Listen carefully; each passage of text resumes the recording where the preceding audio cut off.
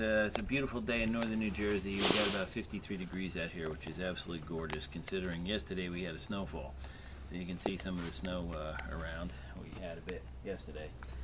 Anyway, I wanted to show this to you in the light. In the sunlight you can see this U-channel better. It's got a good, this is the part that presses down onto the press and gives you even distribution when I put the wood on top of it.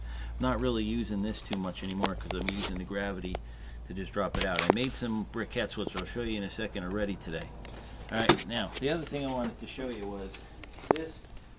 I used this again today, and I'll show you the briquette I got out of it.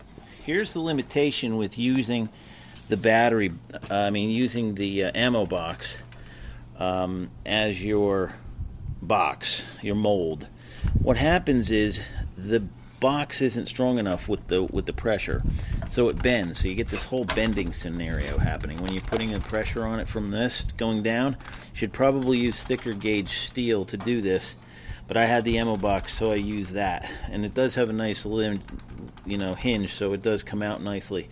But anyway, I just wanted to show you that because this is not strong enough really to have it. So what I did was I just popped my sledgehammer underneath it with some boards and held it up, and then I took it out. But anyway, I'll show you in a second how the briquettes look. Okay, right here, these are the briquettes that I took out today. You can see I've got a very large briquette which came out of the mold, the big ammo box mold. You can see it's rather large. I put more paper in it this time, so you can see it's a pretty big briquette, which is excellent. I call it a brick because at that size it's definitely a brick. So these are what I got out of it today. In the greenhouse, you can see the greenhouse is better. It's 87 degrees in here. So with the 87 degrees in the greenhouse, even though there's snow outside, you can see the snow outside. There's it was 53 outside and 87 in here. This will dry out pretty quickly. I don't have the wood stoves burning today because the greenhouse is a lean-to, so it's heating up. This is the southern exposure on the house.